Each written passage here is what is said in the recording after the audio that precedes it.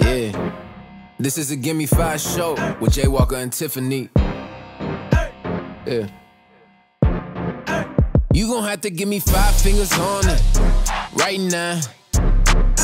Wait until they see the strength and hear the win. This Black College Live, I'ma need 5 on it. If they put overtime on it, lights out.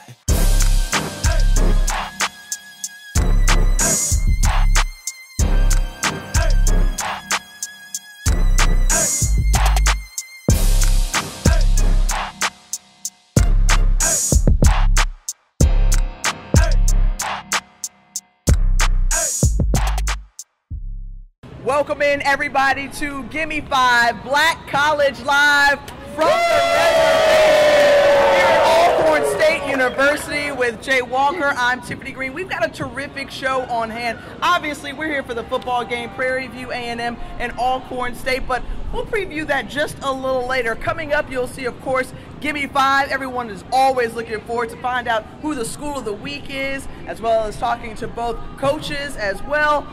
We got a lot on tap for you today, so look, I'm all excited. You see that? I'm here at the home of the Braves. It's the home of the Braves. And, yeah. But I've always said, when I think about Alcorn State and making the trip down here, this has become the toughest road trip in all of black college football. Without doubt.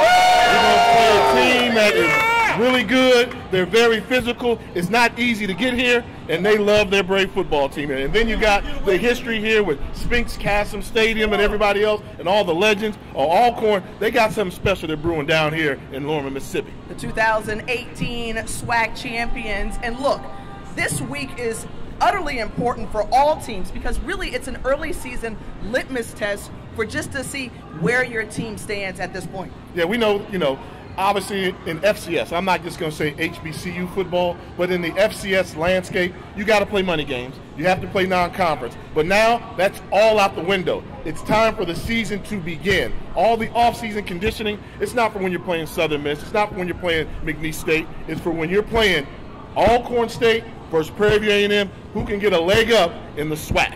The idea is there will be several games to watch this week. Among them, Jay, what pops out to you, of course, also in the state of Mississippi, Bethune-Cookman making that road trip to Itta Bena to take on the Delta Devils. Yeah, I think when you look at that, I think the team that everybody wants to know about is Mississippi Valley State. They've been down for a very, very long time, but they should have beat Tennessee State.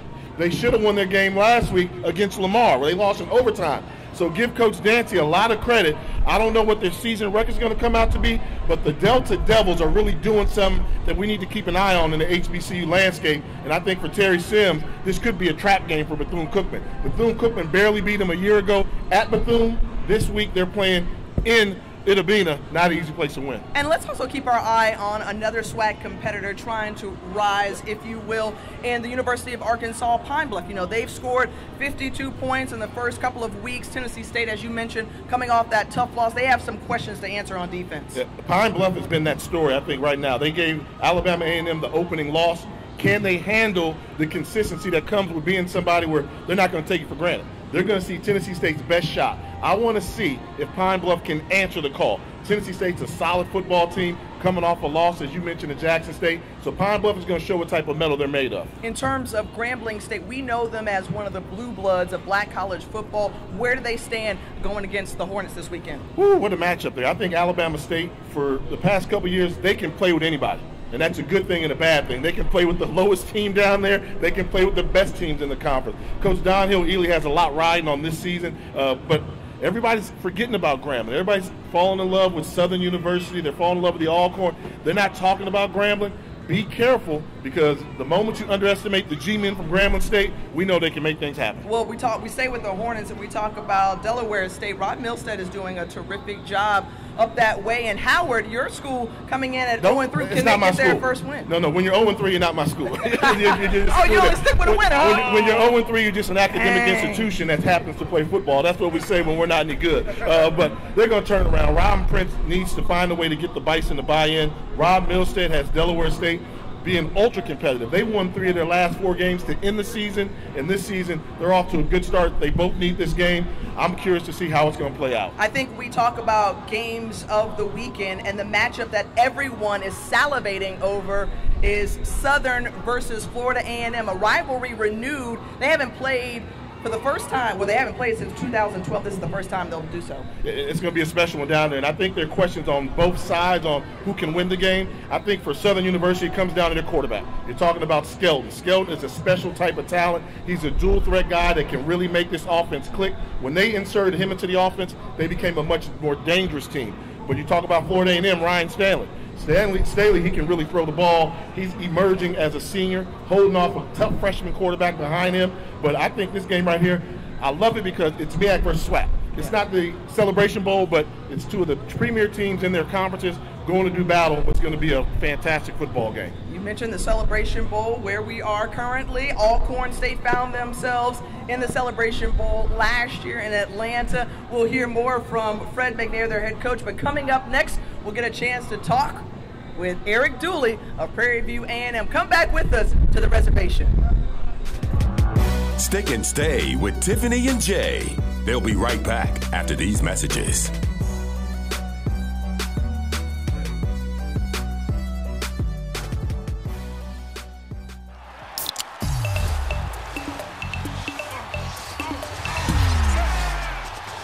Everybody clap your hands. Cha-cha now, y'all. Turn it out. Oh, yeah. Cha-cha, real smooth. It's MEAC football season, and things are about to get wild. Could the Aggies bury the Bison? Or will the Bears make a run at the ratings board?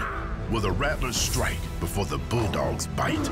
Will the Eagles sink their talents into the title or feel the Hornets sting? Could the Wildcats wrap their jaws around victory, or will the Spartans win out in the hunt? It's the road to the 2019 Celebration Bowl. May the wildest team win.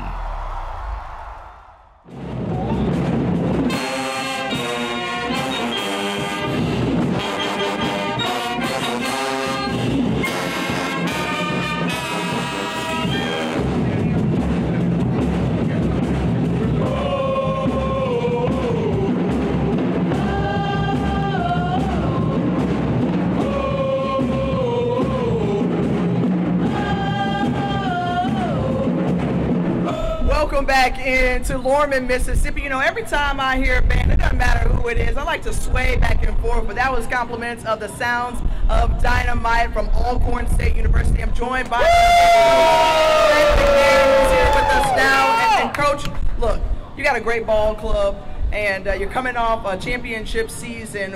What do you expect from today's game against Prairie View A&M? Well, the biggest thing is I think that as a football coach, you expect the high expectations of the team and execute, come out and play hard, play fast every down. You all have an awesome offense, an awesome defense, but this is going to be a nice little grudge match down in the trenches because Prairie View also brings in a really tough offense as well. So where do you think the battle will be won today? It always won in the trenches. I think Coach Dooley is bringing a good ball club in our Prairie View, and I think that it will be won in the trenches. You know, how well can our offense protect the quarterback? How well the offense can protect their quarterback? Defense the same way. We just got to play fast, and whoever swarms to the ball the fastest. And going to come down to whoever minimizes the turnovers. We got to take care of the football on our part. There's a lot of star power on the field tonight because when you look at the firepower that you all bring with Noah Johnson, you got Felix Harper as well, Deshaun Waller. I mean, there are a lot of players, Solomon Muhammad on the defensive side of the ball. When you match your style power against theirs, I mean, what's it going to be? Like, are you excited about that?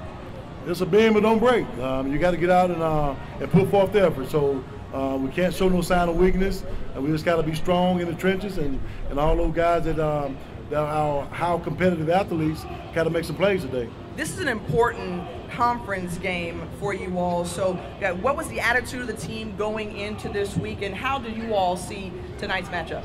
I thought it was a great week of preparation and what we did this week with our team. And they know the road starts today.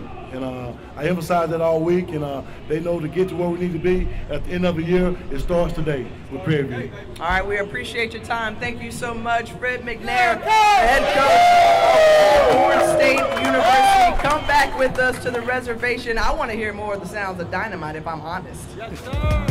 Stick and stay with Tiffany and Jay. They'll be right back after these messages.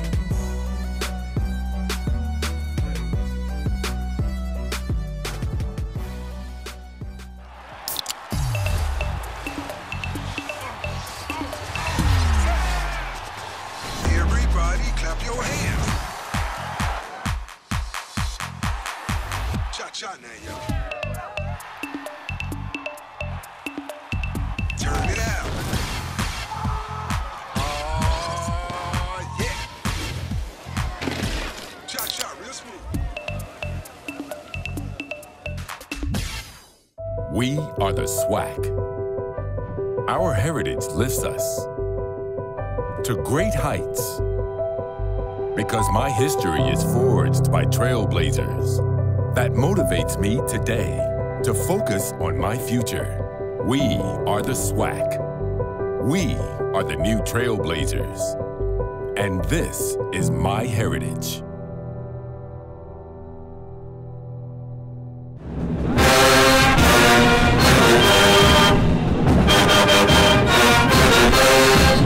I like that, you know, and we try to capture it. But I always say, when your opposing team comes here and you're hearing that song, that means you're in trouble.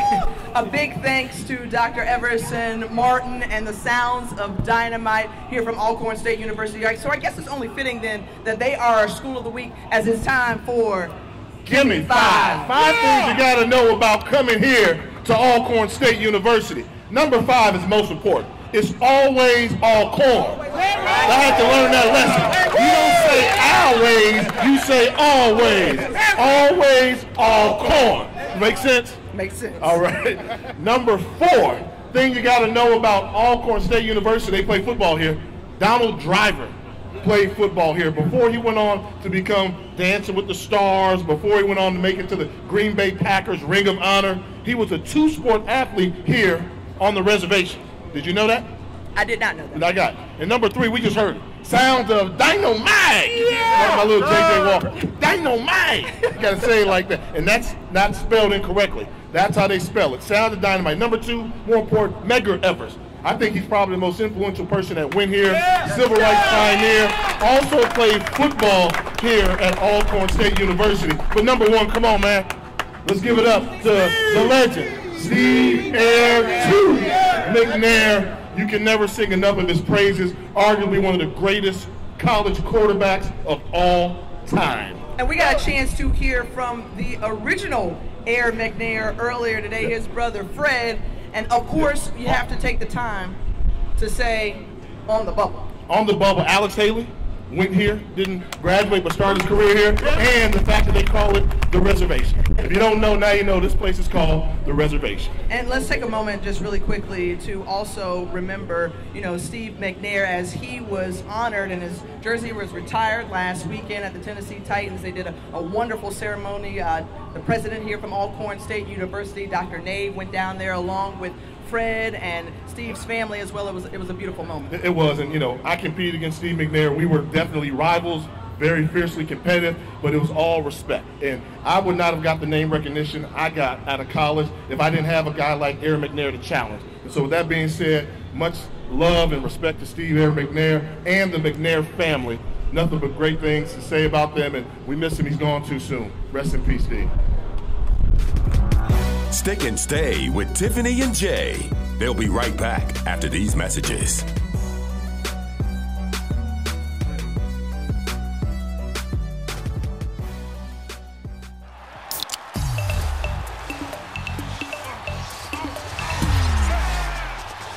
Everybody clap your hands. Cha-cha now, y'all. Turn it out.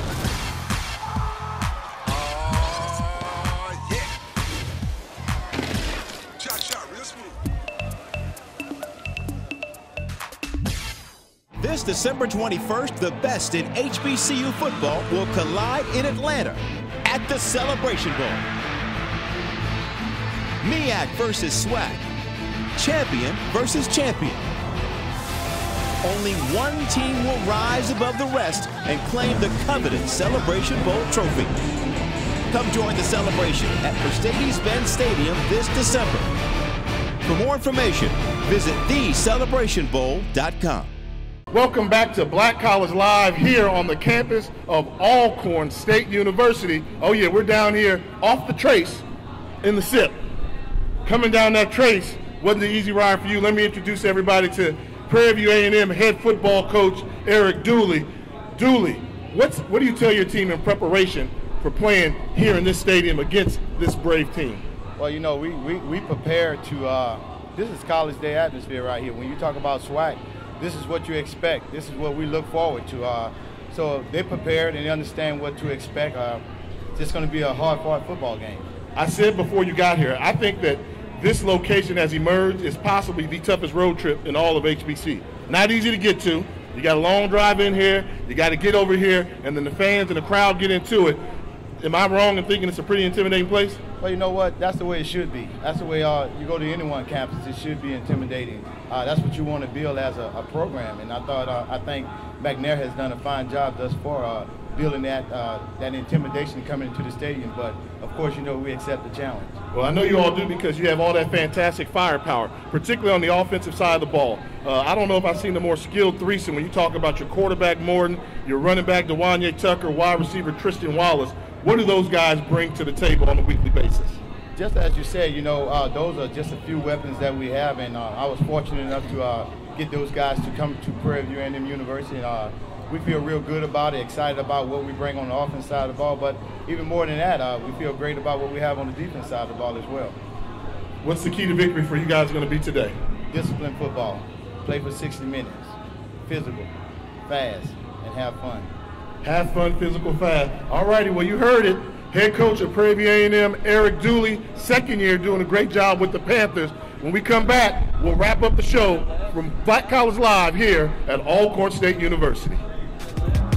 Stick and stay with Tiffany and Jay. They'll be right back after these messages.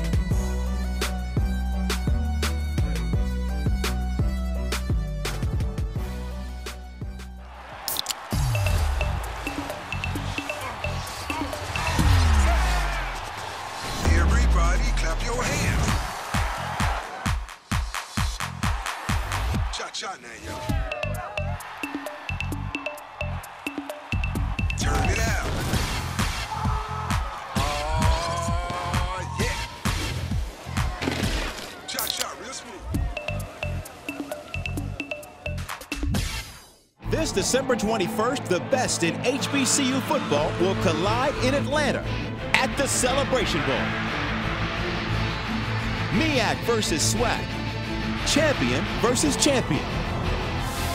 Only one team will rise above the rest and claim the coveted Celebration Bowl trophy. Come join the celebration at Mercedes-Benz Stadium this December. For more information, visit thecelebrationbowl.com. This week's Star Watch goes to North Carolina A&T running back Jah-Maine Martin. Homeboy was just balling, 299 yards to go along with 4 touchdowns as the Aggies take down Charleston Southern, and the Aggies continue to roll there in Greensboro. And thank you so much for watching with us on Facebook and on YouTube as well. Continue to subscribe to Black College Live. Jay Walker and Tiffany Greene here with you. Final segment, you know, we always like to highlight the fraternities and sororities. So we kind of go on this circuit and we see a lot of different folks, and these are the ice cold brothers of Alpha Phi Alpha Fraternity Incorporated. We 1119 06. I mean, we always tell them every week, hey, fraternities and sororities are welcome here on Black College Live. They got the memo. They showed up in full force today. Shout out to the Delta Kappa chapter along with some alumni brothers as well. So we got to talk, of course, football. I know you like to get back to football. That's why we're here. Prairie View A&M and Alcorn State set up that matchup. Prairie View A&M has an opportunity to come in here and get the victory. because they can score. The most prolific offense, I think, possibly in HBCU football this year. We talked about the talent at the skill position. The question is going to be, defensively, can they stop anybody? When I watch film of them, sometimes I don't think they can stop a high school team offense. They've got to get it together. They've got 7 transfers on that defensive unit. They've got to come together and gel as a unit. So if they're going to win, they're going to have to make it a high-scoring affair. I think for Alcorn State, they're the most physical team we've seen in this conference the past couple of years. They control the line of scrimmage. But their secondary is suspect. I think their defensive line and the linebackers are great. I do wonder about their ability to cover. And the one thing that's Achilles' heel, when you got an offense that can throw the ball with a quarterback and your defensive secondary is suspect, I'm putting you on upset alert. Now, we got to call a game, so I don't know who's going to win it, but this is going to be a very, very interesting matchup. It's time for Chef. You know, I'm just curious to know from you, Jay, in terms of, I talked to Coach McNair, I said the star power in this game. There's star power on both sides of the ball, and who will win out. We can't say it, but Chef, Where's Coach Chef? I know Chef's Coach Chef. What's good? Hey, I like that. Coach Chef representing his fraternity. Oh, he'd always bring us the mustard-based barbecue sauce this week. This is real. Oh, this ribs, is real. some greens, mac and it's cheese. It's going to be real good in my stomach real soon. Okay. So, Chef. Hey, can I do this with my, this is going to be my handkerchief I'm about to throw down. Y'all don't know how hot it is outside right now. Chef, give us your prediction of who will win today. Tiff, I think I'm going to have to go with Jay. I'm going to have to go with Alcorn. Wait a minute. We're going to have to do a redo. Did you see Jay's Give Me 5? It's always Alcorn.